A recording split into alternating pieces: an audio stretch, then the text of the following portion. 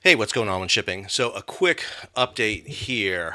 Want to show you the video of the track line of MV Dali as it leaves the berth here at the port of Baltimore. So here is Dali. There will be two tugs, Bridget and Eric McAllister, that are going to come in and take the ship off the berth. You see its track line here as it heads out.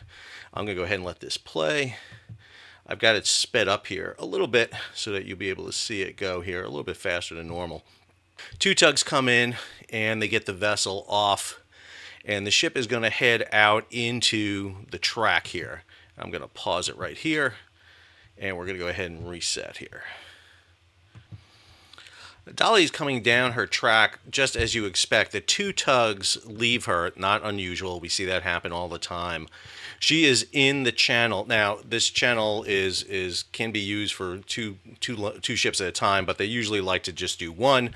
And so you see one ship. She is a little bit on the left side of the lane, just a little bit off center, but that is fine.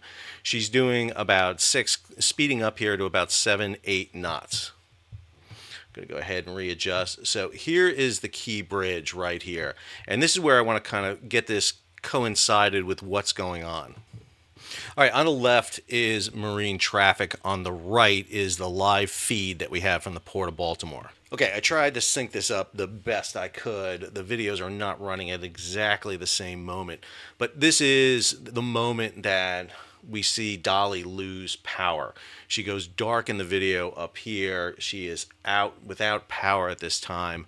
You see the vessel is progressing right here at about 8.5 knots.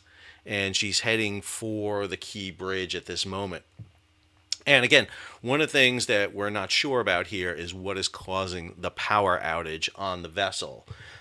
Is it mechanical? Is it computer? Is it fuel? We just don't know. But the ship goes completely dark. And let me be clear, the worst feeling ever on a ship is to lose power. Everything gets quiet. Silence is the enemy on a ship. That means everything has gone wrong. So here we see the vessel coming out. It had just come from the Secret terminal, which you can see right behind it. Secret, she was actually up on this berth right over here where the cranes are, just underneath the center part of the bridge, and she's coming down. So she's still progressing down. She's doing about 8.5 knots at this point. And she is coming down the channel. Now, I got this playing at basically real time. We're going to go ahead and speed it up here in a minute, but I want to get to the point where she will get her power back on. And as she progresses, we'll see the lights come back on with the vessel. Now, at this moment, there's a big question about whether or not the ship has rudder control. This is the key thing. If the ship does not have rudder control, then the ship is careening out of control. There's nothing you can do. The ship would have an anchor ready to drop. You would have a crew up on the bow, but the question is that crew still there? Are they standing by? They should be in place until they get out past the bridge and the channel. There is a Maryland Bay pilot on board advising the ship's master. Right at this moment, hopefully, they're calling out issues on Channel 16 and the other hailing channels that they'll be using to tell them to be aware. They will have portable radios, so they don't need the ship's radio. Here you see the power come back on the vessel. So now Dali has power back on. She is starting to drift. If you look at marine traffic here, she is starting to drift toward the south side of the channel at this point. So she is beginning her movement. Remember, this is a vessel that is about 100,000 tons. So a substantial size vessel. It will have a lot of momentum on her. And if they had lost power, then the rudder would not be answering. So wherever that rudder was, even if the rudder was dead center, it's not providing any maneuverability because you have torque from the propeller. The propeller is going to want to twist the ship. Now we're seeing smoke belching out of the ship. Here's the smoke coming out. What we tend to think is this is the ship starting to back down. They will try to get way off the ship. And that's going to be an indication we're going to see here if the ship begins to slow down. So I got it running now. It's a little bit off sync. It's just not quite timed in exactly. We're lagging behind on the video. But what you do see is the ship is starting to lose way. It's starting to come off. It's down to 7.6 knots.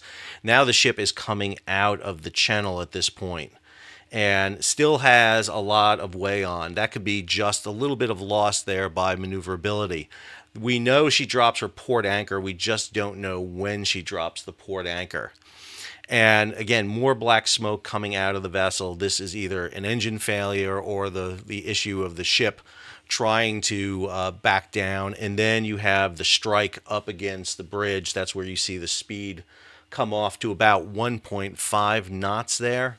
And on the video, you will see the ship. There'll be a big splash in front of the vessel as it hits that piling. And you'll see the collapse of the pier. You're still seeing black smoke emanating from the vessel at this point. The ship has basically come now to a full stop at this point on terms of its maneuverability. It's still showing a little bit of way on because of the GPS. It just takes a while for AIS and GPS to get in sync with that. And this is the moment of impact that we will see here. About 1:28 in the morning Eastern Standard Time, 4-hour difference between UTC. See a big splash there as the pylons hit, and then you have the bridge collapse. So that gives you a kind of a play-by-play there on marine traffic as it goes on. This is current marine traffic right now. You'll see vessels that are on scene here, Coast Guard cutters, tugs, and barges. And if you zoom out here a little bit, I'll show you the impact this is going to have. So that's the Patapsco River. That's the river heading up into the region. All the ships that are now in Baltimore are trapped in Baltimore. They cannot get out. That means that vessels that are in there are going to have to wait for the key bridge to be cleared. And obviously that's going to be a long prospect because of the casualties associated with it. You have vessels just below the Bay Bridge here waiting to get up into Baltimore. A lot of these are container and bulk carriers waiting to get in. So they're going to have to either divert or go somewhere else. And if you go down the bay even further, there is a larger anchorage right at the very southern end of the bay for ships heading up into that region.